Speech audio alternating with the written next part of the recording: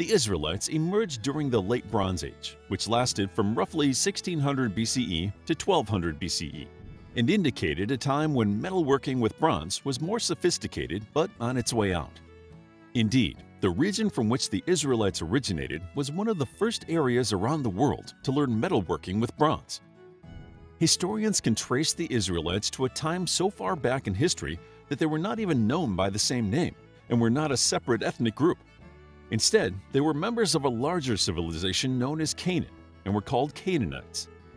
Canaan was a civilization that primarily existed during the Bronze Age before succumbing to the Bronze Age collapse that destroyed many civilizations throughout the Levant. This collapse occurred around 1200 BCE,